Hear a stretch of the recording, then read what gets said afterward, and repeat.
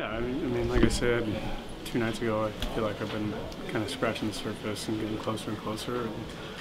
And, it's felt good to get some results so far this year. So. The way you've been playing the last couple of weeks is another one where you just kind of found a good feel with your swing, or kind of what's led to this? Yeah, I think it's in a pretty good place, and like I said, found some things in my work in the cage that I feel like are pretty sustainable, and I'm going to keep going with it and ride it out, and hopefully keep getting good results. But what was that first inning like, just seeing your ball fly out and the other ones start like that? Yeah, obviously, getting off to a good start versus you is important.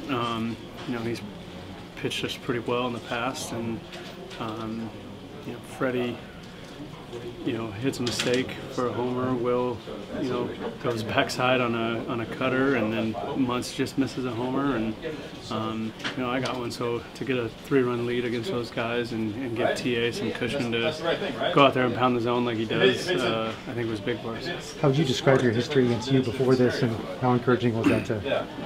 I don't know what the numbers are exactly, but I'm pretty sure they're not great. 1/16. Yeah, it felt good to win a couple of those at-bats against them.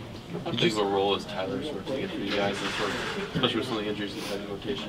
Yeah, he's been huge, and he goes out there every day and competes, and gives us a chance to win, and especially going late in the ball games and giving our bullpen a little bit of a blow, especially in this, I think it's 20 games in 20 days is huge. So he's been great for us.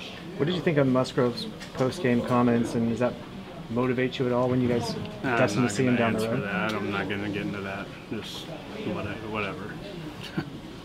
Does it feel like the last couple of weeks, when you guys were maybe struggling a little bit, you guys have kind of weathered that and are playing better again this last 2 weeks here?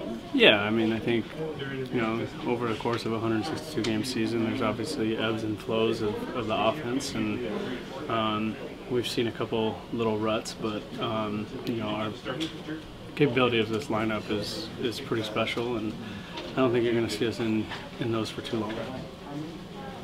Thanks, Justin.